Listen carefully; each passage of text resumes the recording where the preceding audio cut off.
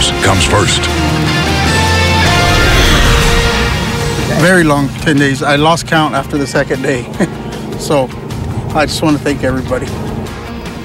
A heartbreaking discovery in Cachuma Lake. Search crews recover the body of Isaiah Sanchez tonight. His relatives open up to News Channel 3. Good evening. Thanks for joining us. I'm Beth Farnsworth. And I'm CJ Ward. The search is over for an Oxnard man who drowned at Lake Cachuma. We'll have more on that story in just a moment. And we do have News Channel 3 reporter Victoria Sanchez live at the lake. Tori, you spoke with the family right after they received the news. That's right, Beth and CJ. This is a devastating time for the family of 22-year-old Isaiah Sanchez. But they say now that he has been found, they get to start healing. I did speak with the fishermen who found his body this afternoon, and they say they are glad that they can help them grieve.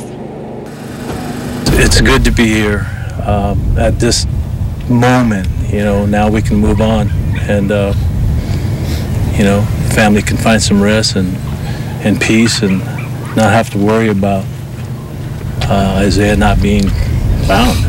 After 10 days in the water, Isaiah Sanchez is found. Isaiah's mother's boyfriend, along with nearly 60 other family members, have been scouring the lake for the 22-year-old. Yeah, for me it is closure. We've still got to deal with the mom, so hopefully she doesn't really break down. A fisherman spotted the body around noon Monday. Park rangers, sheriff's deputies, a helicopter, and a dive team searched in the water and land, but there was no sign of Sanchez for a week and a half.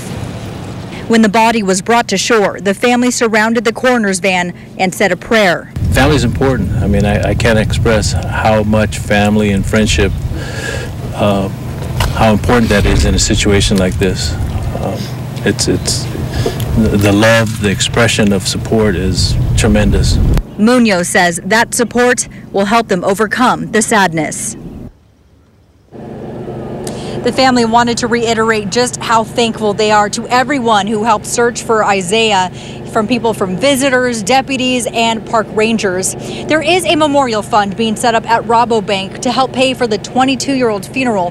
For more information on that, you can log onto our website, KEYT.com. Live at Cachuma Lake, Victoria Sanchez, News Channel 3.